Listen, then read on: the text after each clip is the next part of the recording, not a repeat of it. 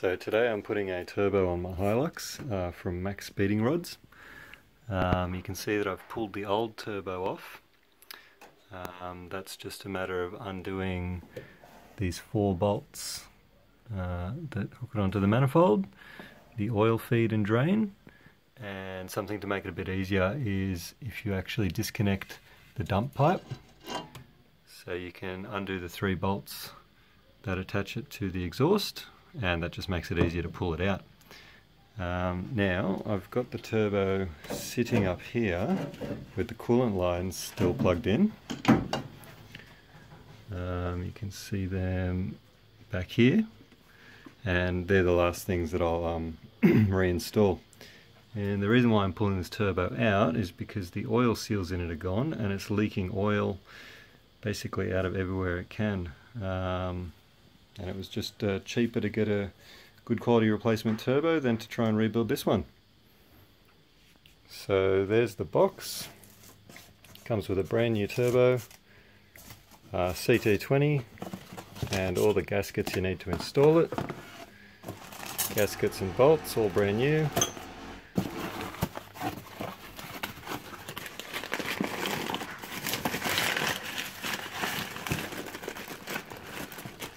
Let me just put you down and then I'll come back to it.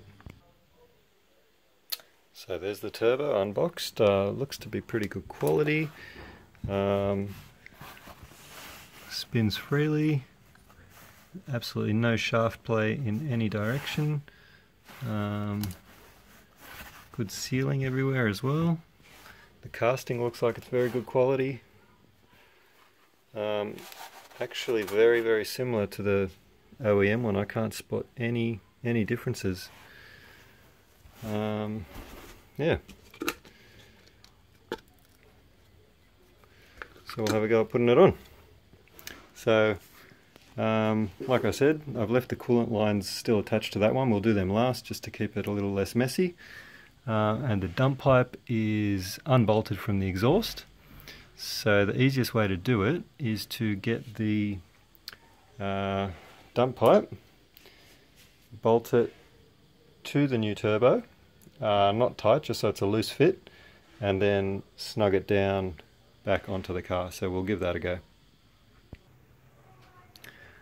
So the first thing you're going to have to do is to pull out these studs. There's 1, 2, 3, 4 of them on this side to go to the dump pipe, and then you've got 2 more studs here and here that attach the oil feed and drain. So you've got to pull them out. The oil feed and drain is easy. It's an M6, so you just get a spanner with an M6 and you can undo that. And these studs over here on the dump pipe side, just get 2 nuts, M8 nuts, lock them together and you should be able to get them out as well. So we'll do that now. So once you got those studs out, just screw them in like that into the new one. You don't have to do them extremely tight, that's tight enough. And then we'll just get the oil drain ones in. So now that we've got our studs mounted in, put the new gasket, so that's supplied with the kit on it. There's also another gasket that goes here on the inlet manifold, and you also get gaskets for the oil feed and drain. So once all of those are in place, you get the dump pipe and you simply pop it on like that and then just bolt it down.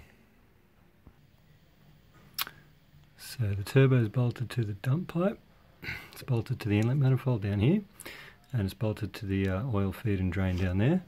Next thing to do is to hook up the inlet for the compressor side and the outlet. So now the water lines are hooked up there and there. So in my setup I've got the water going flow through, but the kit does come with all the gaskets and a blanking plate, so you can do the factory setup and just have a single inlet and outlet and the other side blocked off. And now all we'll do is we'll take off these bolts here and put the heat shields back on the turbo and the dump pipe.